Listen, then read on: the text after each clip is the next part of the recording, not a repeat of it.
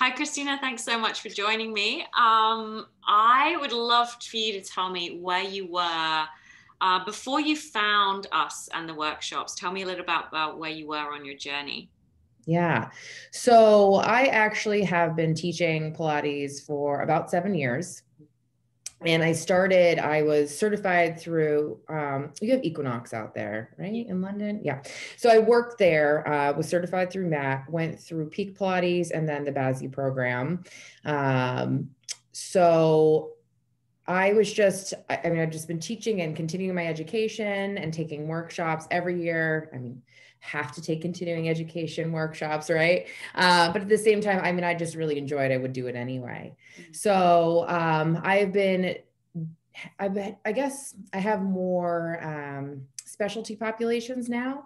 My clientele's age is older. So mainly women who come to me many years after, something has developed, whether it's a shoulder injury, scoliosis, the pelvic floor dysfunctions. And so for me, I want to make sure that they're getting the best, right? When they come to me, that I feel educated and confident. So I was looking, but sort of not looking at the same time.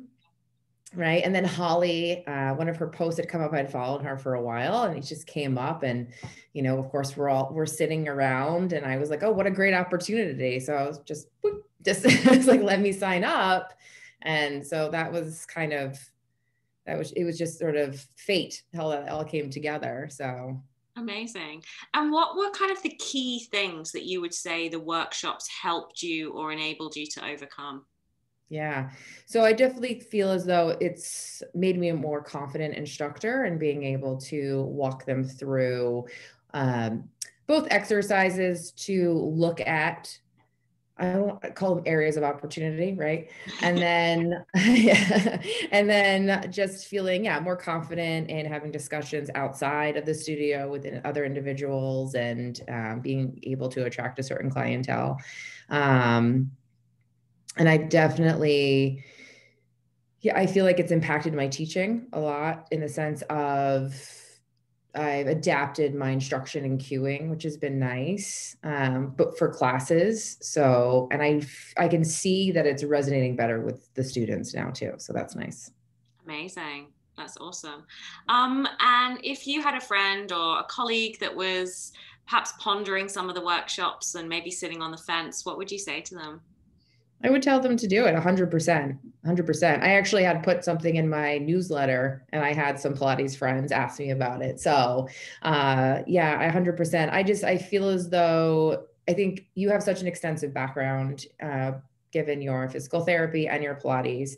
And so, and that's a rare combination, at least on this side of the pond, to find that. And I love your cueing. I was told and completely engaged for the 2 hours. And I should note to whoever was watching this is that, I had to watch the recording because of the time difference. 4 a.m. was a little early for me to get up and jump on. I tried the first weekend, but, and so I was, you get concerned with virtual learning that, you'll do a little bit and kind of let it go. I did like that. You was like, look, you have 24 hours to watch this video or before it self-destructs. But I felt really engaged. I was doing the exercises, even though it was just me, walking through them. And yeah, I left feeling really good about what I had learned and it wasn't too overwhelming.